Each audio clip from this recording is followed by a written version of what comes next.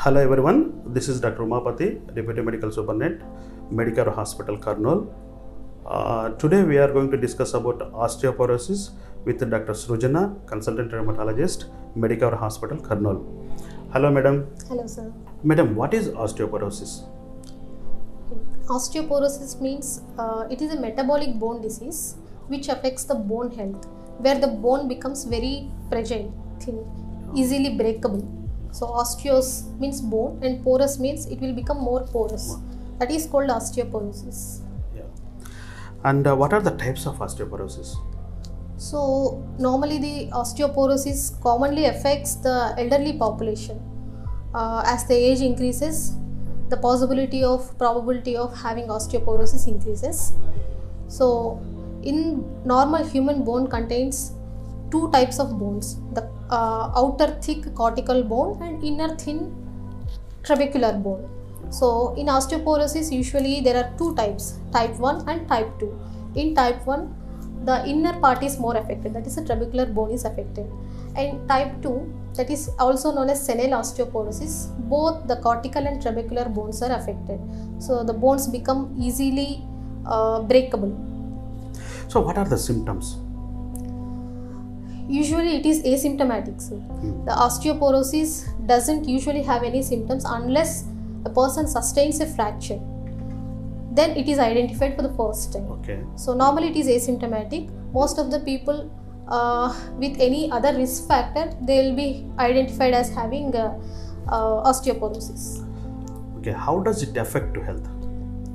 Yes sir, as I already told, it is mostly asymptomatic, and once a person sustains a fracture, it won't heal normally, and it will cause more of the morbidity and mortality.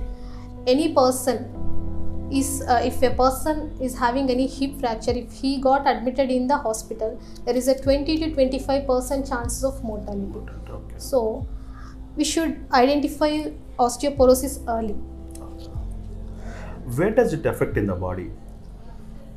The most common sites which are affected with osteoporosis are the hip bone, the spine, the wrist and the shoulder, and less commonly ankle.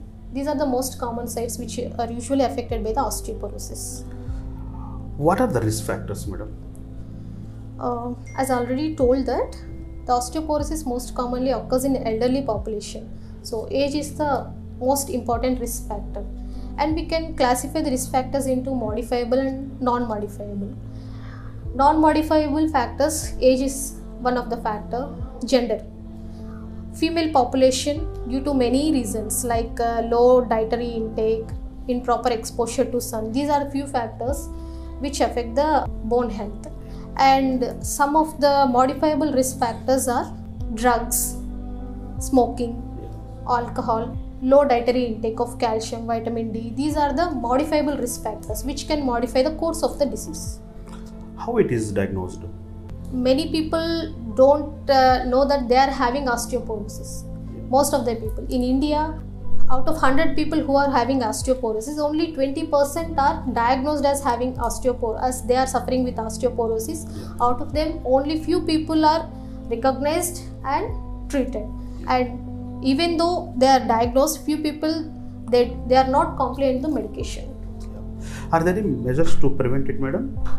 Yes sir, as already told that we are having risk factors. We know what is causing osteoporosis. There are factors which can be preventable, factors which cannot be preventable.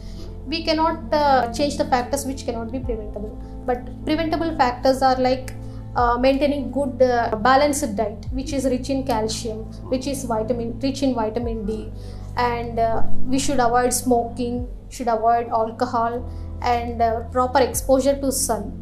From the sunlight we will get most of the vitamin D through the skin. So exposure to this urbanization has caused the probability of having osteoporosis more, because sedentary lifestyle, more of indoor lifestyle, lack of exercise, these are the factors which if we avoid, we can avoid osteoporosis. And is there any treatment for this osteoporosis, madam? Yes, definitely. First we should screen. Basically lack of awareness, people don't know that they are having the disease. So when any person meets a healthcare personnel, we should have in our mind that any elderly population, especially women who are in their menopausal state, postmenopausal women, and male who are more than 60 years of age, or any person who had any previous history of fracture, fragility fracture, means fracture to very low risk injury in fracture from the standing height. So in this kind of people, we should screen for the osteoporosis. We should have a high index of suspicion clinically. Any elderly female more than 50 years of age, if there is any loss of height of more than 4 centimeters in a postmenopausal women, or any person having a very elderly people who is having a chronic low back pain. So these are few factors we can suspect clinically, and we can diagnose through few investigations. And also one of the tests is DEXA, dual energy X-ray absorptiometry. So these facilities may not be available in rural areas, but in cities and in 2-tier cities, the DEXA is available. So it is a screening method. So these are the methods which can be identify the osteoporosis. Madam, finally, is it a treatable disease or not? Just to know our this thing. Yes, sir, it is treatable. Okay. So first of all, as I told that any people, they should take proper calcium intake. So according to the recommended dietary allowance, at least 600 mg per day through diet. But in Indian food, it is not made through diet. So if their calcium is low, they should take supplements which are rich in calcium, and also vitamin D with proper sun exposure and proper exercise, weight bearing exercise, good lifestyle where we should avoid smoking, alcohol. These are few preventive factors, preventive measures, and we do have treatment for the osteoporosis like bisphosphonates, anabolic agents, and newer agents like rank ligand inhibitors, denosumab. These are the agents which are available for different kinds of osteoporosis based on the patient condition. If the patient may be having secondary causes for the osteoporosis like diabetes, hyperparathyroidism, rheumatoid arthritis, celiac disease. These are the few diseases which they should also be under control. Thank you, madam, for your valuable time and elaborately explaining about osteoporosis. Thank you so much. Thank you.